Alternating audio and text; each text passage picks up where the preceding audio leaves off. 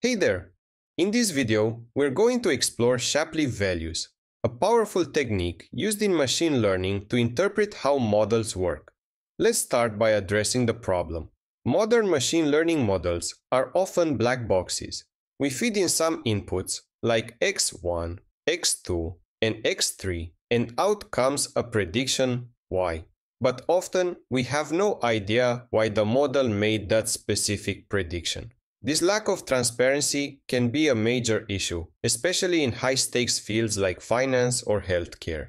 To make this concrete, let's imagine you own an ice cream shop near an airport.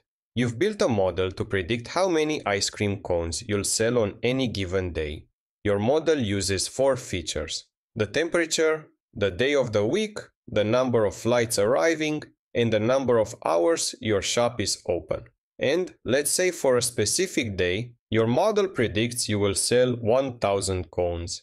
But here's the catch. You know that on average, across all days, your model predicts sales of 2000 cones. So for this specific day, the prediction is 1000 cones lower than the average. The big question Shapley values answer is, who is responsible for this difference? How much of that negative 1000 comes from each feature?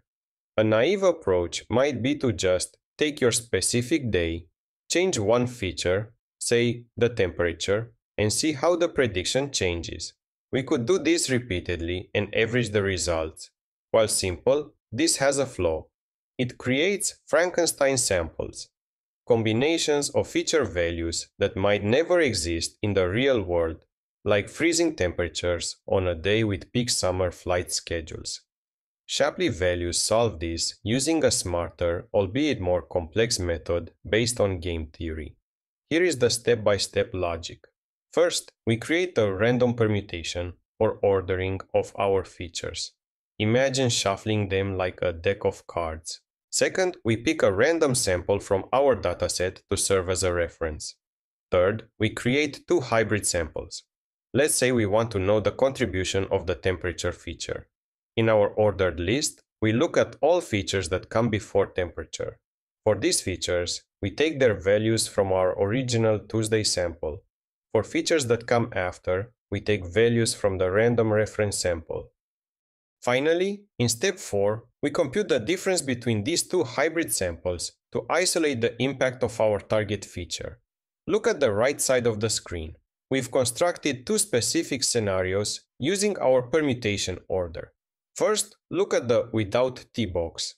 For the features before temperature, day and flights, we use the values from our original Tuesday data.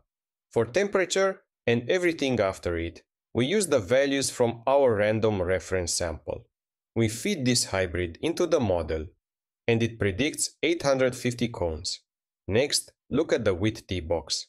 It is identical to the first one, except for one crucial change. We swap the random temperature value for our actual Tuesday value of 80 degrees. The model now predicts 1000 cones. Notice that the only difference between these 2 samples is the temperature value itself. By subtracting the first prediction from the second, 1000 minus 850, we find that the temperature feature contributed exactly plus 150 cones to the prediction in this specific scenario. To get the final Shapley value, we repeat this process thousands of times with different permutations and different reference samples, and then average all those contributions.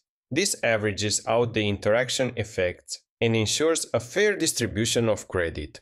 Finally, by aggregating these values across many different days in your dataset, we can determine the global importance of each feature.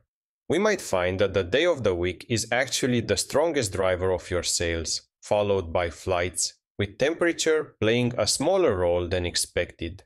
This model-agnostic framework allows us to peek inside the black box and understand the why behind any prediction. And that basically wraps up this video. Thank you so much for watching. If you found this explanation helpful, give it a thumbs up, share your thoughts in the comments, and subscribe to stay up to date with everything I post on this channel. See you in the next one. Bye bye.